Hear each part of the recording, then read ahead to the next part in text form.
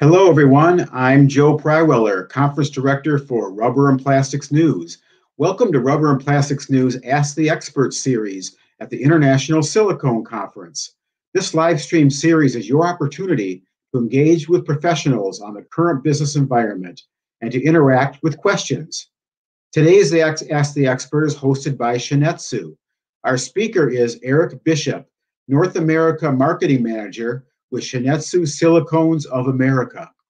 Eric will review technical advancements in self-adhesive liquid silicone rubber that will increase productivity and expand the library of compatible thermoplastic resins. He will answer your questions after the presentation.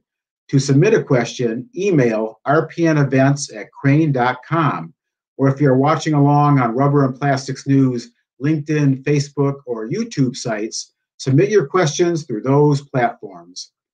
With that, I will turn things over to Eric Bishop of ShinEtsu. Eric, the floor is yours. Thanks, Joe. I really appreciate the introduction. Good afternoon, everybody.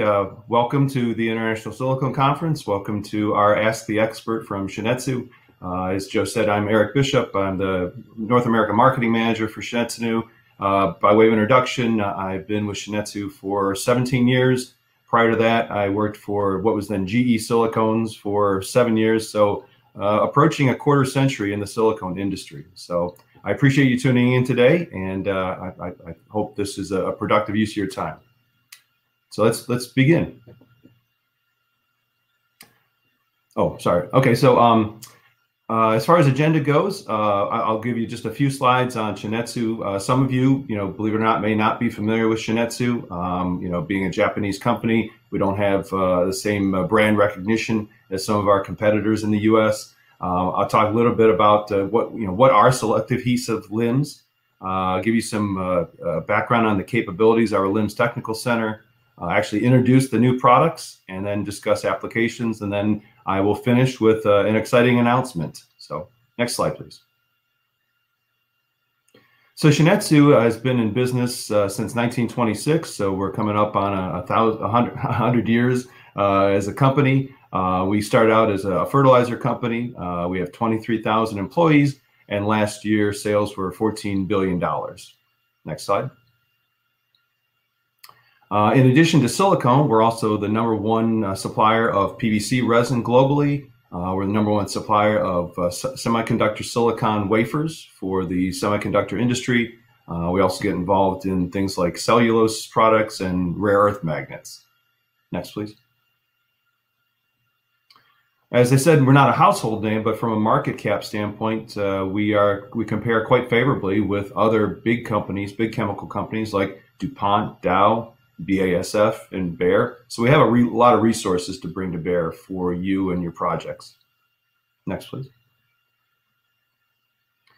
One aspect of ShinEtsu that I'm particularly proud of is we're a very stable company. As I said, we've been in business for 94 years, and we really have been a fairly stable company. And we're very proud that our credit rating has been upgraded since 2007 to an AA3 rating, which is higher than all the chemical companies on this page.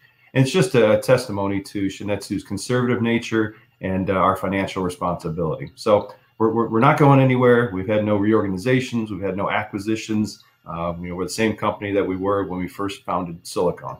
Go ahead. Next slide, please. And with that, ShinEtsu was one of the first companies to manufacture and commercialize silicone in 1953. So that's 67 years. We have 5,000 different products that we manufacture. And last year, our sales were in silicone alone were $2 billion. Next, please. And we're also quite proud of our technology. ShinEtsu is a specialty chemical company. We're not looking for the commodity business. We were trying to bring solutions to our customers, and you can see this evidence by the increase in patents in the United States over the last couple of decades. One of those patents was actually for selective self-adhesive silicones. So let's look into that now. Next slide, please. So what are select adhesive limbs? It's a merging of selective self-adhesive They chemically bond to substrates, plastic substrates in the mold. However, they bond selectively to specific resins. And you'll see, we'll talk about different products that bond to different types of thermoplastic resins. We're trying to get, and we do succeed typically in getting what we call 100% cohesive failure. So if you can see this graphic here on the right, you can see that this is a lap shear test, and you've got two pieces of plastic with silicone bonded between them, and then we pull that in an instron. If we see the silicone still bonded to the plastic, then what has actually happened is that the silicone has torn apart, has ripped, rather than delaminating from the plastic. And we find that that's a better indication of bond strength, in addition to the force that it would take to pull those two apart. And as I mentioned, these products were introduced in 2014, actually. And so we've had these on the market for over 6 years. Go ahead.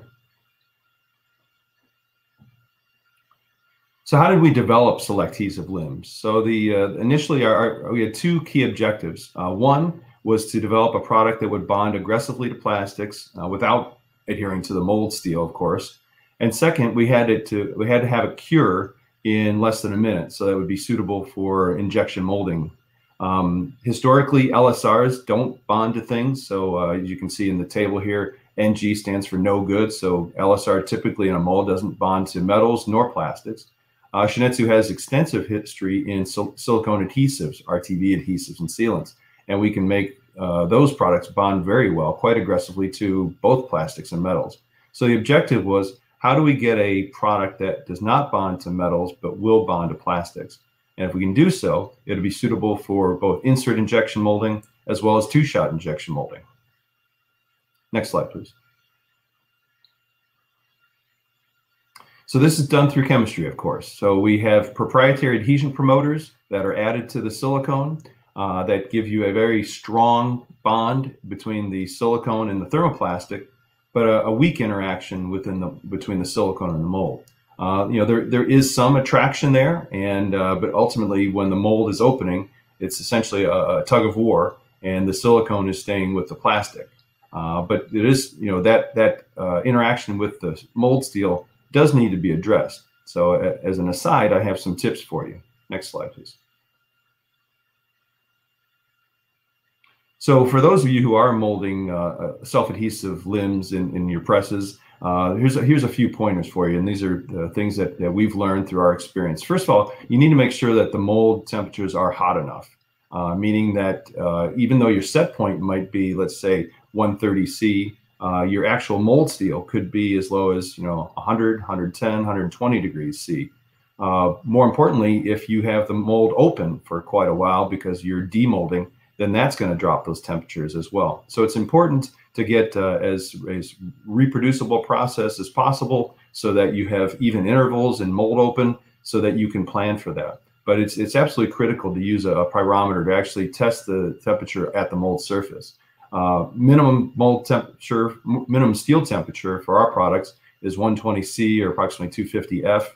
And that's between the silicone and the plastic. And silicone is a very good thermal insulator, as most of you know. So you're going to have to be a little bit hotter than that. And that's why typically we see mold temperatures more at 130 C or 266 F for polycarbonate. And that's getting to be about the limit that you can overmold polycarbonate without having some deformation.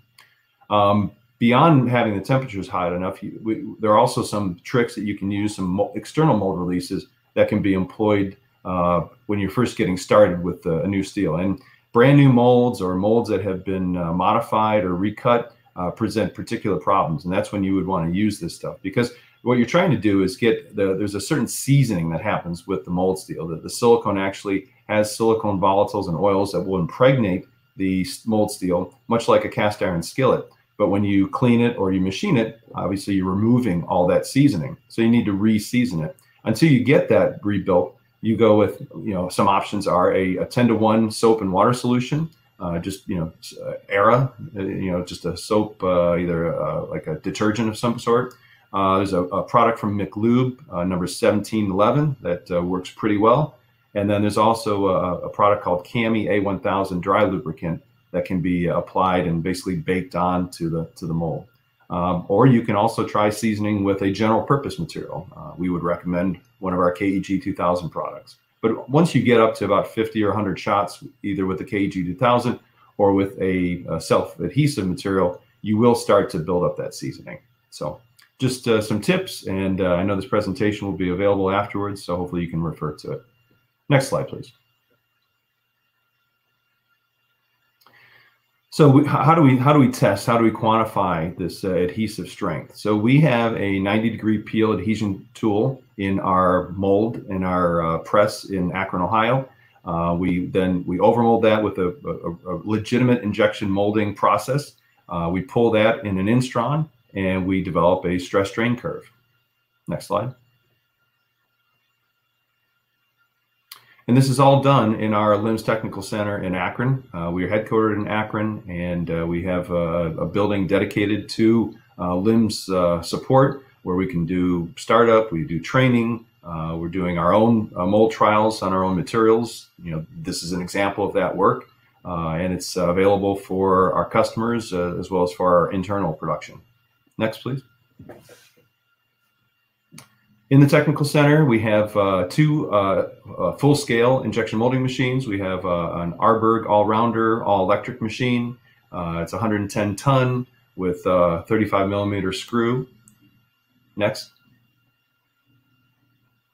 We also have an Arberg. It's a hydraulic machine with a tie barless C-frame, 60-ton machine, also with a 35 millimeter screw. So these are full-size production pieces of equipment, not just simply laboratory scale. Next, please. But beyond the equipment that we have, it sounds trite, but our greatest assets are actually our LIMS process engineers that we employ. We're blessed to have two guys that come to us now for almost 2 years, Kevin Barbie and Robert Javingo, who combined have over 50 years of experience in LSR molding, with processing, tooling, putting facilities together, and even R&D work. They've worked for some of the leading companies in Northeast Ohio, like QSR, Forest City, and Robin Industries. So they're a real strength of ShinEtsu, and I think it helps differentiate us. Next, please.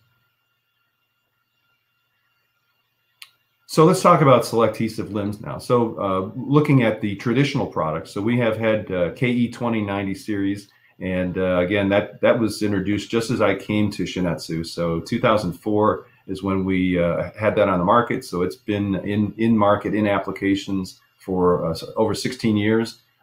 Medical products, consumer products, industrial products. So it has a wide range of application, bonds well to polycarbonate, PBT, PPO, crystalline resins. It's available in shore A hardnesses from as low as 5 to 70, and it has been tested for biocompatibility, both USP Class 6, and some grades have also been tested for ISO 10993. 6 years ago, we introduced X344172. This was to bond to nylon 12 primarily for a like a non-BPA application. It's available in a 40 shore, and it's also been tested for ISO 10993. So that's our current lineup, and now without further ado, I'll introduce to you some of the new products that we're excited to bring out. Go ahead, please. So the new self-adhesive LIMS are two that I'm going to talk about today. First is KE 2098. I'll show you it has a very wide, broad base of application on a variety of thermoplastic resins.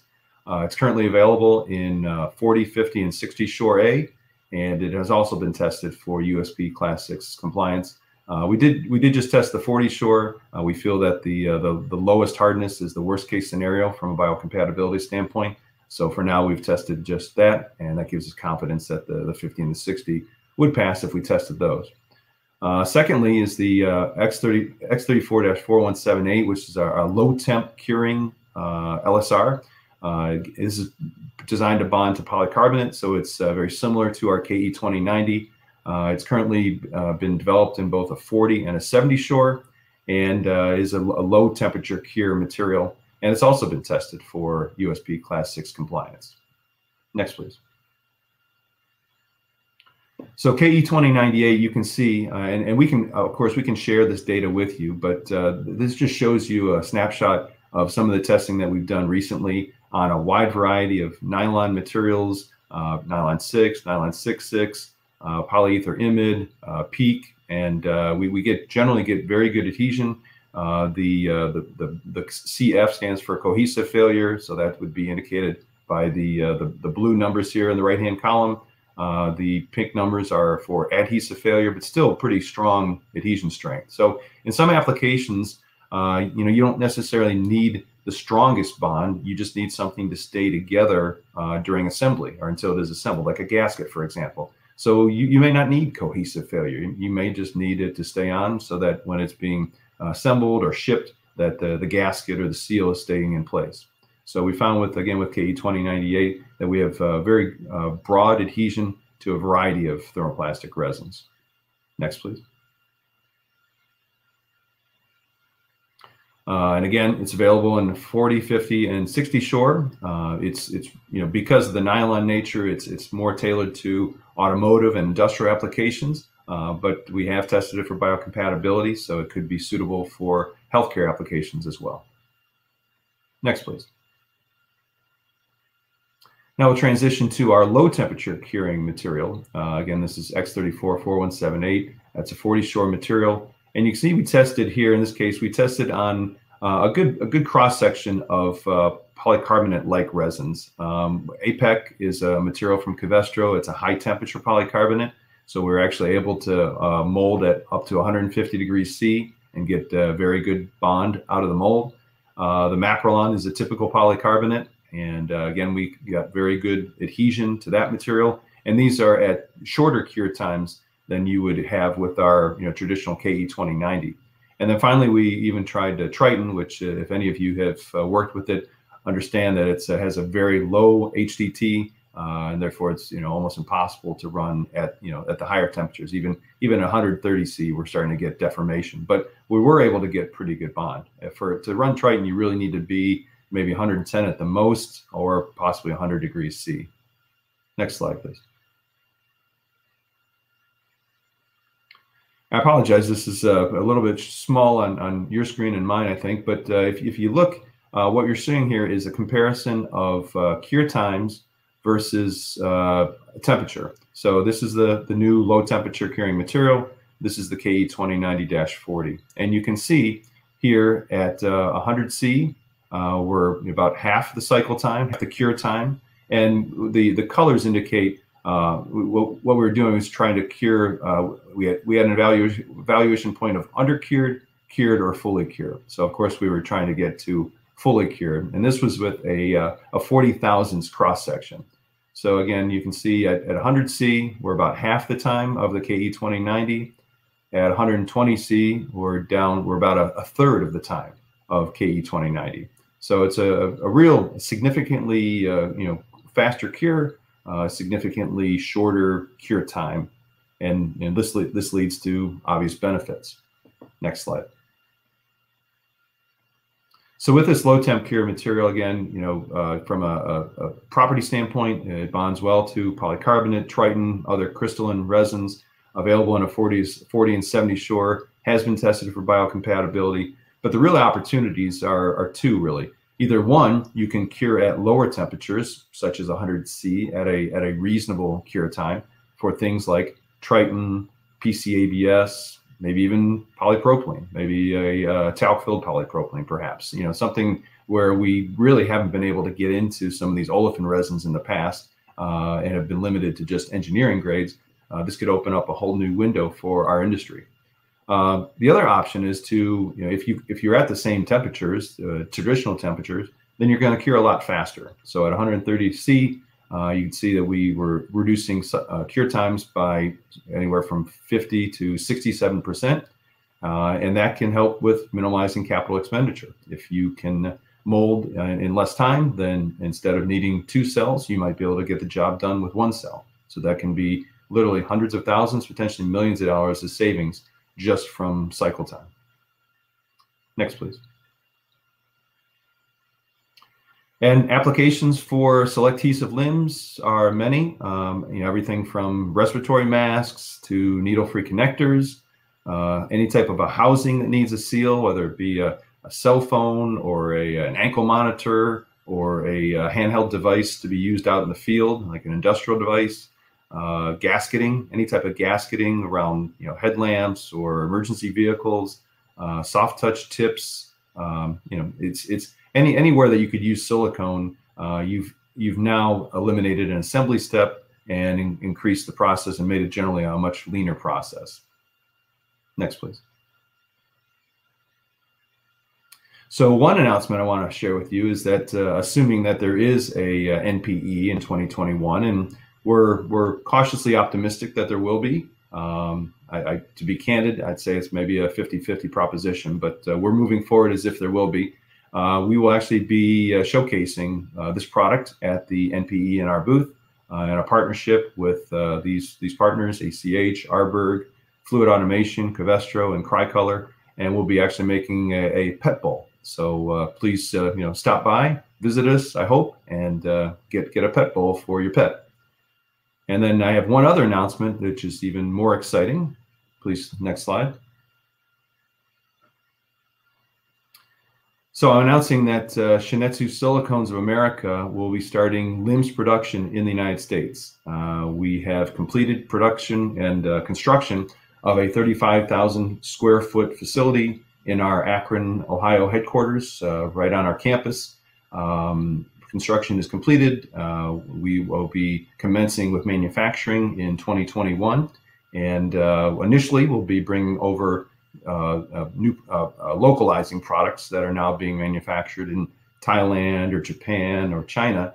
And then eventually, once we get those all localized, we'll actually start doing our own new product development. So we anticipate that this will be a real opportunity for us and our customers with shorter lead times, and quicker response in terms of product development, because we'll have local people who are working on it. So it's been a long time coming. It's been something that we've been working for over a decade to justify the business, and we're excited to be able to announce it today. Next slide, please. And that's what I have for you today. So I really thank you for your attention. Again, I hope that it was a constructive use of your time. And if you have any questions, I'd be happy to take them now. Joe, I'll turn it back over to you. Thanks, Steve. Great presentation. And I want to remind people that if you'd like to ask a question, you can submit them by emailing rpnevents@crane.com, or if you're watching along on LinkedIn, YouTube, or Facebook, submit your questions through those platforms. Steve, you made a lot of announcements today. A lot going on. I know the most important is the pet bowl at NPE, but we don't have to talk about that so much. But let's talk about the new LIMS production center that you're opening in Akron. Can you tell us a little bit about why you decided to shift production or add production here in the United States and in North America? Yeah. Well, I mean, ShinEtsu, perhaps it has been a limitation that all of our liquid silicone rubber production has been in Asia. Japan initially, more recently Thailand, and in the last decade in China. Fantastic facilities, and we've done a fine job of handling that supply chain. But our customers have always asked for us to have a more local supply chain. And so really it's just a matter of justifying the business and diversifying our supply base. For customers who are looking to have two sites that could potentially manufacture the same product from a risk mitigation standpoint, we'll have that now. And for our business in North America, again, we'll have local production. So what might have been 12-week lead times could now be shortened to 4 to 8 week lead times. So that's just going to help reduce the supply chain and make us more responsive to our customers. Excellent. Are you going to be producing an entire library of self-adhesive LIMS products at this facility? Yeah, that's a fair question, Joe. We're certainly prioritizing the bigger volume runners right now across the board. Okay. Some niche products might stay where they're at, candidly. Excellent. Well, a couple of questions have come in via email. Eric, how do you test or qualify adhesion out of the mold?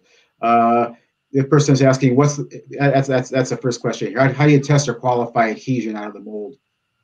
Well, so right out of the mold, I mean, these guys have pretty well calibrated fingers, and they're pretty strong. So, I mean, if it's going to pull off right at the mold, it usually just pulls off, and there's absolutely no cohesive failure. Sometimes it just rips off. It just pulls off. So Now, you can eyeball test in that case. yeah, and again, that's just the initial test, and then of course we do test it in the Instron and actually get the pull data. But you can tell a lot right out of the mold for sure. Excellent. What's the shelf life of introduced ShinEtsu self-adhesive technology? Shelf life for these products it's just like all of our other self-adhesive materials. It's 6 months from the date that we ship it to our local customer. So if you're a U.S. customer and we're shipping from either California or Akron, it's 6 months from the date of our shipment. Okay. How can I get a specific thermoplastic resin tested for adhesion? Great question. So, I mean, as I said, we've got the LIMS Technical Center. What we do today is we get plaques from resin suppliers. They have to be basically between 100 and 120 thousandths, could be as low as 90 thousandths, but there's a range in which we can accommodate different thicknesses, and then we cut them to size and use those as the coupon. But it usually starts with your resin supplier. But we are more than happy to test materials if they're not in the library right now. Our whole goal is to expand that library and make it available to our customers through self-service. That's something that we'll be introducing, or in the first half of next year, is the ability to actually go onto the website and actually search and actually pull some of that data, or at least view some of that data, to see the real quantification of the bond, and not just whether it was compatible or not. Are there certain materials this works better with than others, or others that you need to test still with some of this? Yeah, there are a whole lot of resins out there, and I mean, in the world of polycarbonate, we have a really high batting average. I mean, I can only think of maybe a few exceptions where we haven't been able to bond to polycarbonate. But when you get into things like nylons or nylon 12s or some of the polyether imids, one nylon 6 is very different from another nylon 6, and some have glass filled or not glass filled, carbon filled. So I mean, it's really best if you as an end user or as a fabricator have a resin that is specified. Let's go ahead and test that, even if it's similar to another one that we may have already tested. Excellent. And I know polycarbonate, you mentioned the 344178, and sounds like with the curing times and fast cure, it's going to be quite is that quite revolutionary for the industry. We're going to bring about some needed change to polycarbonate curing. Yeah, I mean, to be candid, some of the curing times today can be in excess of 1 or 2 minutes, and that's just not a very lean process. So we're hopeful that with these materials we can get that down to something that's more typical of an automated process, and obviously reduce the need for multiple molds, multiple presses, and reduce that whole work in progress. Certainly, it affects cycle times quite a bit too, it sounds like. Well, yeah, I mean, cure time is the biggest component of cycle time for LSR molding, for sure. For sure. Do you ever have issues with the silicone sticking to the mold itself? You mentioned some tips, I know, in your presentation, but yeah. Are there other issues? No, I mean, it is a reality, and it has to be addressed, and particularly with brand new molds, brand new steel. I mean, it really, the products do like to, adhere. I mean, you can pull them apart, but it's definitely wise to go through some type of a seasoning process through one of the many options that I listed before. But it's especially for people who are getting new into self-adhesive molding. I would recommend relying on people who have experience, like ShinEtsu. Excellent. Here's a question that came in via YouTube. What kind of cure chemistries are you using for the adhesive cure? Are you addition, condensation, condensation, any of that? Yeah, good question. So universally, LSR, liquid silicone rubber, we call it LIMS, it's our trade name, is all addition curing. It's platinum addition curing. And then the adhesion promoters are proprietary, but that's what gives you the bond. But the actual cross-linking reaction is a standard platinum addition cross-linking reaction. Okay, great. Do you offer any on-site processing support for some of these products? You bet. And, in a non-COVID year, we'd be there in a heartbeat. We have actually visited customers since March for certain occasions. Obviously, we're trying to be very careful with our own employees as well as our customers' employees. So we're trying to do as much as we can remotely if possible. But in this world, there's just so little you can do on a screen like this when you're talking about an injection molding machine. So we're being careful, but we are available to visit. And of course, once we get past this as a nation, absolutely. That's why we have two guys in our technical center, because in the past, when we had just one, if that person was traveling, they had to literally shut down the whole technical center in order to go and visit a customer and then come back and start it all up again. So with two, we're actually able to keep things working, keep things moving in the technical center, even while one of us is traveling. Just curious, as a general question, has COVID affected the use of LSR? You talked about it for some medical applications and other things. Has this been a sort of a unique year that's helped expand the use of LSR? No and yes. So, LSR is widely used in automotive applications. True. And when those plants were shut down, the supply chain came to a halt. However, as a lot of my partners in the industry, like tool makers, pump suppliers will attest, COVID was a real opportunity in the healthcare world, especially with trying to ramp up production of ventilators. We had a lot of customers who were buying molds, buying presses, buying material. So it was a real boom for some of our customers, and it really helped to diversify our business and help us get through. So, overall, LSR is done well, better than some of the other businesses within the silicone portfolio. That's excellent. Eric, we're running out of time. I wanted to ask you if any final comments that you want to mention, you want to share with our audience today. Well, again, as one of the organizers, co-organizers of the conference, along with Greg Duell from Wacker, we certainly just appreciate everybody's attendance. We know that this was kind of a roller coaster. We should have been meeting in Cuyahoga Falls in May, and then we were hoping to meet in person in November, and now we're virtual. But thus far, I think it's working really well, and judging by the registration, I think it's still an opportunity for us to connect. And we look forward to 2022 when we'll be able to do this in person again.